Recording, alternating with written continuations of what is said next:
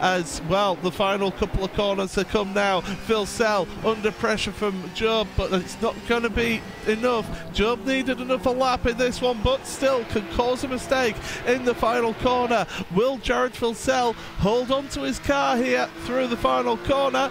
The answer is going to be a categoric yes. So across the line for round 6 of the Porsche Esports Supercup, it is Jarrad Filsell from Australia. What a fantastic drive from the Apex Racing Team driver to take victory in the feature race here. Brilliant stuff from him. Sebastian Job second place ahead of his teammate Patrick Holtzman in third, but Jarrad Filsell, his first win in a feature race in the Porsche Esports Supercup. Fantastic result from him.